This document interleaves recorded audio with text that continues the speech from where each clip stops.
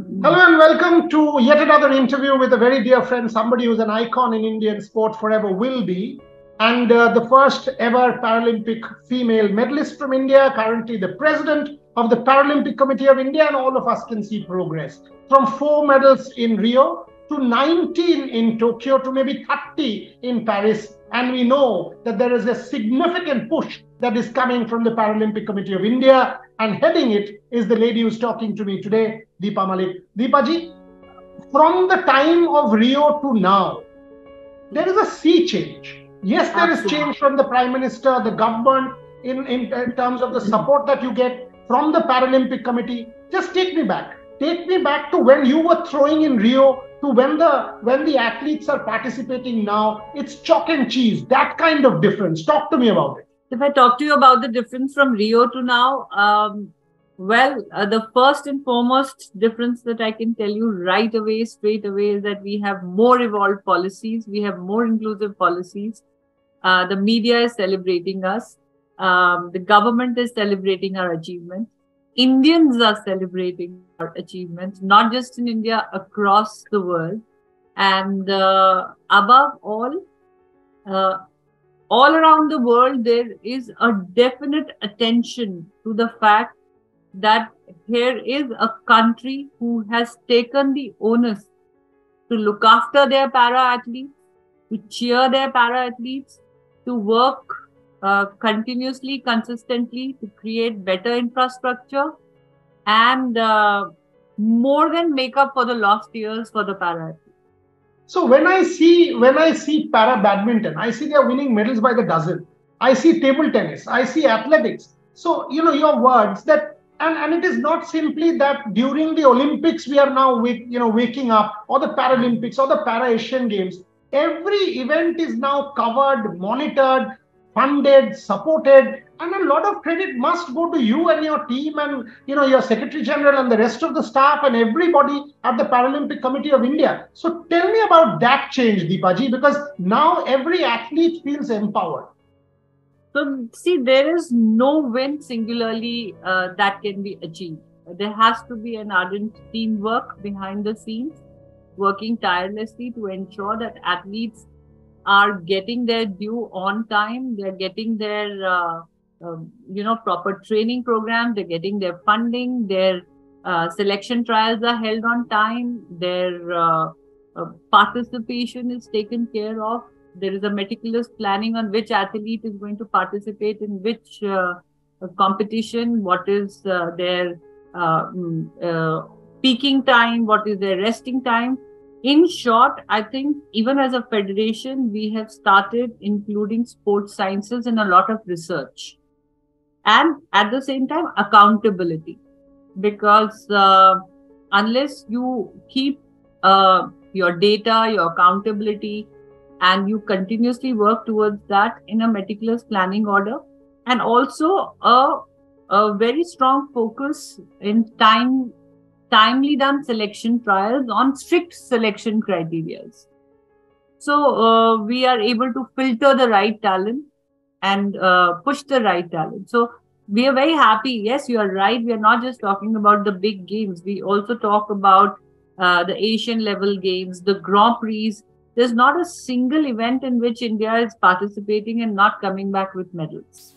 So, and in disability sports, that can only be achieved if we are also looking at serious concern towards the disability classification in the under the medical knowledge of giving the disability class to the athletes. So we are working very hard on educational programs. We are conducting not just the educational programs for India, just us, but we are taking lead as someone who is supporting other countries to come along. We have recently had educational programs conducted for 12 different countries. And we have invited the IPC classifiers, IPC coaches, a proper International Paralympic Committee program and educational program has been conducted. where we have supported the regional countries also to come and participate who are not having this I will ask you about this in some detail, Deepaji, because I really need to know more about this education part. But before that, you are talking about, same as me, we talked about elite high performance, we're talking about medals. But the two larger stories, one, equality in society for people with disability. That is the larger story. So when I see a Deepa Malik sitting with an Abhinav Bindra, Neeraj Chopra, and being celebrated equally in the same way on a same platform, that tells me we as a country are moving. Is that happening, Deepaji? The larger story of empowerment, is that happening? Are you seeing that change happen? I think I'm seeing, if there is a word higher than change, even that I'm seeing. Because you are right, whether these are any programs related to government initiatives, para-athletes are made an equal part of it, whether stakeholders are coming forward and holding hands of the athletes, corporate has started recognizing that yes, there is a lot of potential and a lot of scope to, not just support the Indian sporting culture, but also to look good. A kind of an organization which believes in inclusion and diversity is definitely looking up to para sports as a medium of expression, because this is one direction and this is one platform which immediately declares India inclusive, which immediately gives the health of the society. Because when a person with disability gets equal opportunities, and that's through an opportunity where the person can create a new identity, where they can rise above their body challenges and all the negativity around the shortcomings in body functions, by being called fit international athletes or someone winning medals for the country or their respective state. I think this not only symbolizes a healthy society, healthy inclusion, healthy integration, but also gives the true empowerment and self-confidence to a person. This is the point, what you just said. So am I right in saying that someone, maybe a girl child who's born with disability or who has a certain disability, can now actually aspire to being an athlete and being recognized and getting equal opportunities like the boys, like men, like the able-bodied athletes in our country? Have we arrived there, Deepaji, or still some distance to go? I know that this is an ongoing process, and it can never be complete. The day we say it is complete, we have lost the plot. I know that. But is there now a semblance that yes, we are getting there? See, there is no policy now currently which is being made for sports which discriminates whether to a girl child or a child with disability or a sports person with disability. In fact, today whole day was spent in preparing and planning of inclusion in various other platforms like Khelo India, and we are trying to include para sports in every curriculum, whether it is the NCERT curriculum, whether it is the educational curriculum, whether it is the school syllabus curriculum. There is a talk going on. We recently had a meeting where Honorable Secretary Madam Sujata Chaturvedi ji said that how about converting every coach of sports authority. I had presented this suggestion in the meeting and it was so welcomed by all, and immediately I was put through to the head in the Patiala NIS.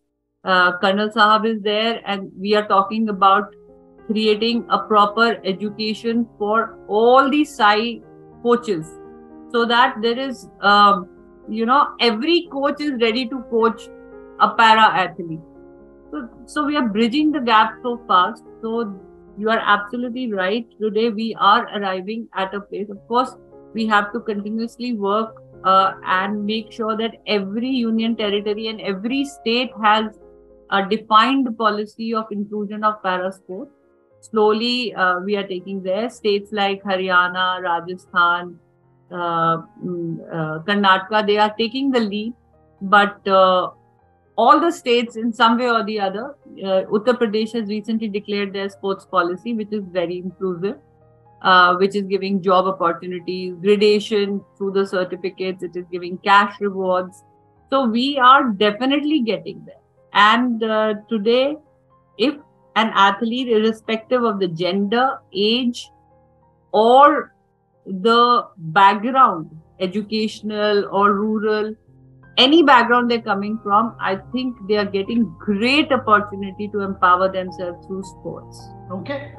Coming back to elite performance, so what about the Asian Games in Paris? If I put you in the spot as the president, I mean 19 and unfortunately, all of us measure success in terms of medals. Are we going to get the same number in Paris? Can we make it say 25? Can we make it 30? Can we have a show that India will be proud of from what you are seeing on ground?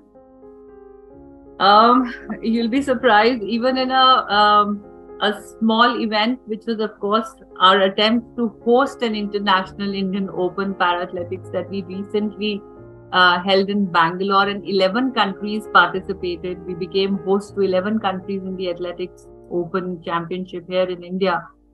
We had 2 world records being broken. So you can now, I mean, I'm a little superstitious. I don't put numbers. I'm not asking I keep my fingers crossed, but the bar is only going upwards, and you're going to see better results even in athletics. Already we have shortlisted the team which is going is the cream a la cream. We have had very strict selections.